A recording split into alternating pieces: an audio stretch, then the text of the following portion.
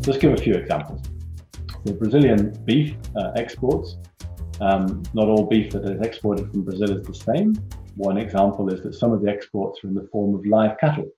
Now, the live cattle market, which mostly goes to the halal markets of the Middle East, our data show is associated with over 4 times the deforestation that's linked to fresh meat exports. So it immediately provides us with a jumping off point for identifying, okay, this is a sector that really needs attention.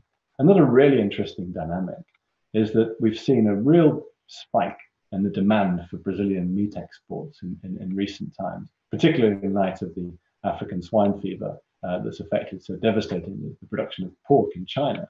But not only, exports of meat from Brazil have gone up. Now, wherever we see a spike in exports in Europe due to the authorization of a new state as being foot and mouth disease free, or in the US or in China, we see a spike in deforestation linked to those exports. And why is that? It's because more deforestation on average in all of Brazil's biomes is linked to the domestic market.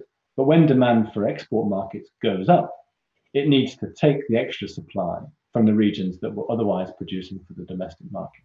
And then the exports become more associated with deforestation.